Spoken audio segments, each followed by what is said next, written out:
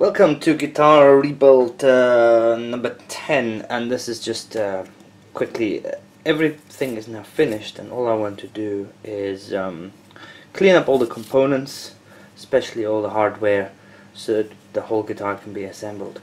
This little back plate, the same as with any scratch plate, the easiest thing to do is to just wash it with dishwashing liquid, with lukewarm water, and just get it nice and clean. Nothing abrasive, unless the scratch plate is broken or deeply scratched or has any other issues. I would just clean it and use it again, because there's no need to rebuy one. It's as simple as that.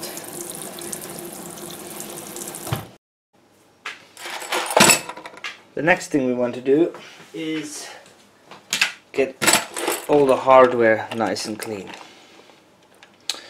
So in here we've got the bridge assembly, the little pieces, all the little screws, even disassembled the little saddles. And the reason we want to do that is because we want to get into every nook and cranny, everywhere where there might be slight oxidization or rust or gunk or goo, we want out.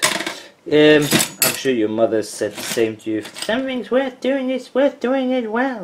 Well, this is one of those occasions. So, first thing we're going to do is use WD-40, because it's the best stuff in the world. This will literally get rid of all the oxidization. I've got a window open, you can't see it, but don't work with this stuff in too much of a closed environment. In fact, it's probably best if you use the little nozzle. Where am I? Spray problem.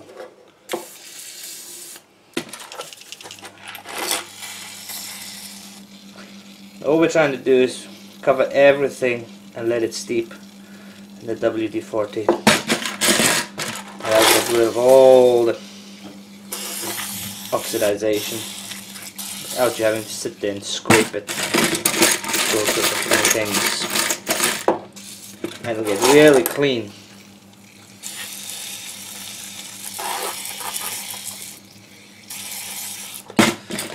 Don't be afraid to give this some time. The stuff literally is the best stuff under the sun.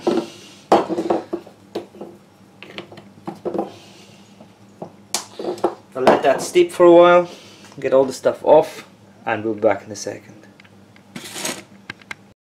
So now that this has been in here for a while, everything has been dissolved that should be dissolved, and the parts are now clean. So now we want to get all the WD-40 off. That's actually fairly simple. It's all oil-based, so we can dump it all, run it all out into a sieve. Now, although it seems as if we're making a mistake here putting water on these components, the point is that these are all treated, so all the kind of rust that was on there was like from years and years, not like from yesterday. So this is not really going to do anything to it. We're just rinsing the main stuff off, rinsing the wee bucket out, putting it back in. Now to the last clean, it's just some white spirits. Again, the beauty of all of this stuff is that it can all be easily cleaned and washed and rinsed out with just some basic washing liquid, because it's all kind of oil based. And ideally you do this with some gloves. I'm just doing this really quickly. I'm not touching anything. Well, not really. And these things are becoming shiny, shiny, shiny. Ain't that pretty? Everything is nice and shiny.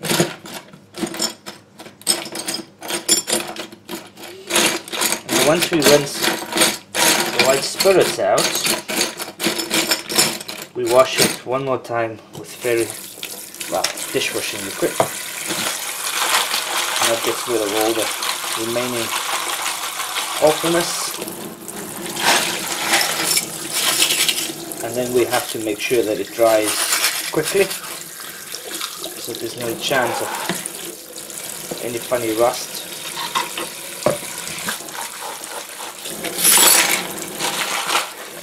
By the time you've rinsed it a few times and there's no more spirits or WD-40 on, you can start thinking about washing the last bits with your fingers.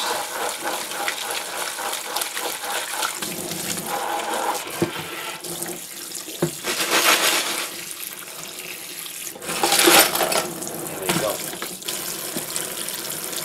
One more nice rinse. Everything. I'm using hot water. Hot water and soap always do the trick. And put it onto something that you can now put into a warm place so that it dries nice and fast.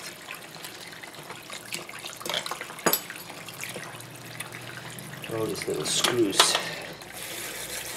So everything is nice and burdy and shiny. And it goes back into the guitar.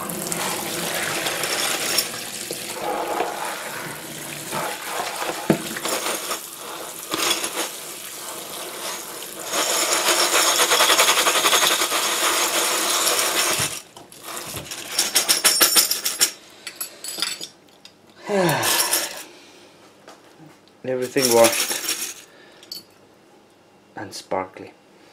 And unless the components are terribly quality, they probably won't rust for another, or oxidize for another 5-6 years. And that is that. Thank you very much.